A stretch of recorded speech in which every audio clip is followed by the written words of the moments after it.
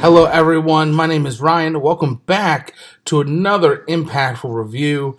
We are looking at the Impact Wrestling episode from September 23rd. Obviously coming off of the heels of Victory Road. We'll see what this has in store on the road now to Bound for Glory. We do start off the show with a small video package from Victory Road. Jump right to the ring with Scott D'Amore. Calls out Josh Alexander, who at Victory Road, after Christian retained the Impact World Championship, Alexander came to the ring, and all he said was "Bound for Glory, Option C." And for those that are not aware of what Option C fully means, we go. This is the whole first about 15 minutes of the show here. The whole segment. So Josh Alexander relinquishes the X Division Championship in exchange for being the immediate #1 contender to the Impact World Championship. It guarantees him a championship match. We get Christian come down, talks down to him a little bit. Then we get Ace Austin and Madman Fulton come down, and Ace Austin says he was this close. We has fight.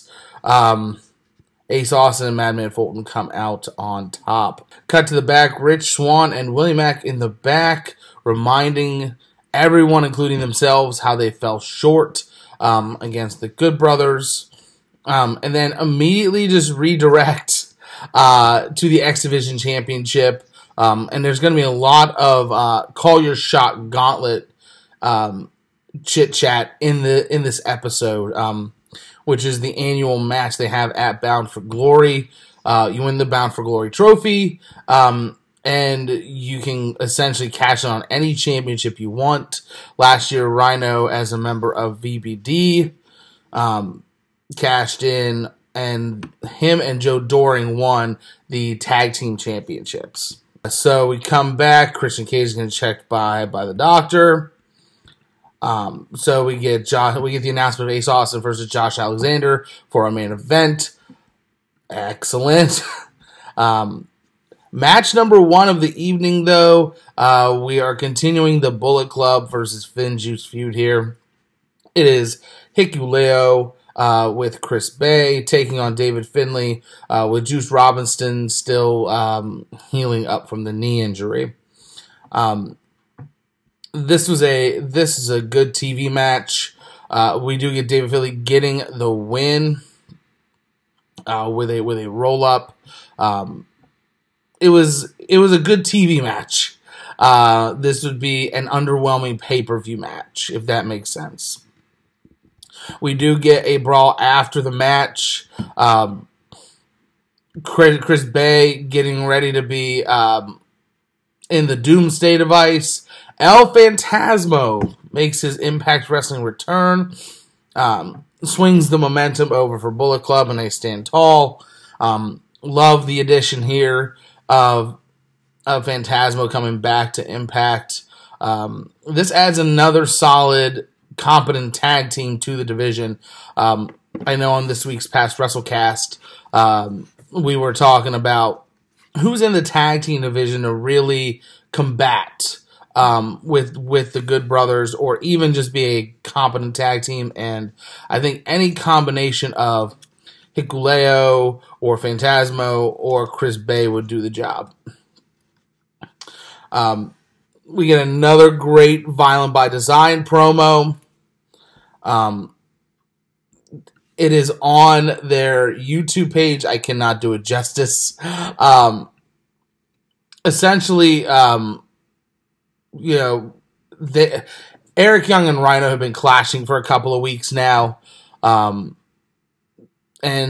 he's saying that now is Rhino's time to make a decision, whether he wants to be the War Machine again, or whether he wants to go against Violent by Design, and they're going to get his answer next week.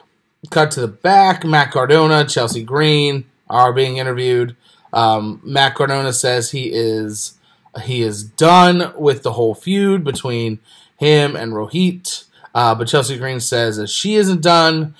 She will be taking on Rohit a little later in the show. Get a Su Yung video vignette here. It is now her, Kimberly, and Brandy Loren. And Su Yung is being offered souls. But Brandy Loren gives her a red belt, like a thick red, just like waist belt. And it cuts away, but we do get a hint to what this could be later in the show. God bless. It feels like we're almost an hour into this show. We get match number 2. Rohit Raju taking on Chelsea Green. Yeah, this is just to kind of continue to push this feud a little bit. I don't know why. I'm over it, as I said on Monday's PWO WrestleCast. Rohit Raju does get the win with some help by the returning Raj Singh. We are getting the Desi Hit Squad back together to kind of build either this stable warfare or build some new tag teams. Either way, I love that concept. This match just didn't get it for me. The feud is old. It's a little stale at this point. But I am content. But like I said, Rohit Raju does get the win. Raj Singh does make the return and distracts Chelsea Green long enough. We do get a video recap of W. Morrissey powerbombing Alicia Edwards at Victory Road on Saturday. We go to commercial. We come back. Eddie has just taken out Moose. They're brawling. Sami Callihan shows up. They both take Moose out. They go off to find W. Morrissey. So now our next match is Rich Swann Willie Mack taking on Brian Myers and a partner of his choosing. He is kind of like the head of this kind of rookie stable now. It is Zicky Dice, and then it's the Lemon Guy. I don't care. I'm sorry. The only thing I care about here is friend of the show is Zicky Dice, honestly. But Brian Myers comes out with his group, Sam Beal, Lemon Man, and then Zicky Dice. Says these guys are too green to be in this match, so he brings out the newest member of his stable, and that's VSK. VSK is kind of a glorified jobber, but he looks the part more than the rest of them, honestly. But it does not matter. Rich Swann and Willie Mack do get the win here. It's fine. I think that VSK held his own in this match. I think that we all thought that this was just going to be another kind of squash match, and he would be the one to eat the pin, which he did. But he does get his licks in here. Unfortunately, just not enough. Johnny Swinger in Swinger's Palace. He is upset that Impact is going to Vegas for Bound for Glory. He's saying that he just can't compete with the Vegas casinos. So one of the casino girls, I don't know what you call them. I want to call them more, but I honestly don't know what they are. Says, have you just asked Scott D'Amore not to go to Vegas? So he takes that route, and he dictates a letter that Johnny Bravo is writing. He invites Scott D'Amore to his illegal underground casino, and then signs it not as Johnny Swinger, but J.J. Dillon. We see that Mickie James will be in the ring after we come back from commercial. We come back, and it's a vignette from the Good Brothers, drinking wine, drinking whiskey, enjoying their vacation. They said they've beaten every team that Impact has to offer, including those in AEW. And it doesn't matter. Essentially, death, taxes, magic killer. After that Good Brothers promo, we get Mickie James to the ring. She said making her return as Slammer was an honor. but her goal is to make women's wrestling better and highlighting the incredible talent, including Deonna Purrazzo, but feels a little disrespected by Deonna. They have a back and forth, but essentially we do get the announcement. It'll be Mickie James, Deonna Purrazzo at Bound for Glory. I love this direction that we've been getting from Deonna Purrazzo. Essentially, she buzzsawed her way through the full-time talent in Impact Wrestling. Now they're bringing kind of these part-timers back to kind of eat the pin and put Deonna over. I don't think Mickie will get the win and get the title. I've been surprised before, though. So now we cut to the back. Eddie and Sammy have found W. Morrissey. Scott D'Amore is here and breaks it up. He says next week, Morrissey and Eddie Edwards in a street fight again. And then Morrissey says, "Hey, Eddie, how's your wife?" And brawl again, but cut to Gail Kim being interviewed about being in charge of the Knockouts Knockdown event. She does announce one match to go on to the Monsters Ball match in honor of Daphne. It is Tenille and Madison Rayne taking on Jordan Grace and Rachel Ellering. The winner of that match will get the next Knockouts Tag Team Championship match.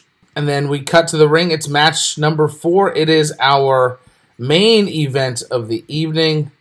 It is Ace Austin versus Josh Alexander.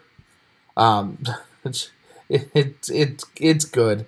It's exactly what you want it to be. It's exactly what you expect it to be. But then, we get the post-match. There's just nothing stopping the team of Ace Austin, Madman Fulton. They're beating down Alexander. Christian Cage makes a save. Alexander obviously upset that Christian Cage came to make the save. Ace Austin and Madman Fulton come back out. Ace and Madman setting up for the choke slam fold, as they said on commentary, which I think is an excellent name for their move. But we do get a returning Fallen Angel, Christopher Daniels, comes to the ring, takes out Ace Austin, takes out Madman Fulton, and we get this strange three-way stare-off between Daniels, Christian Cage, and Josh Alexander.